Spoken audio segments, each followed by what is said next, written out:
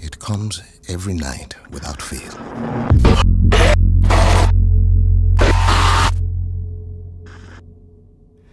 There are different people every time. Let's get this done quickly. Get whatever the warden wants and get home. But I recognize them somehow. What the hell is this place? They're screaming at me. I don't hear them, but I know they're screaming. You got anything? Such hate and anger. I hope you bastards are looking up once in a while. Those fuckers might be anywhere. I don't know what I have done to them. This place is so damn dark. Sleepers. They want me to feel what they feel.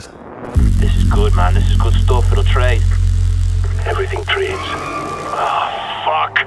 To be honest, any second, keep your eyes on that door. Ah, shit, there's fucking loads of them.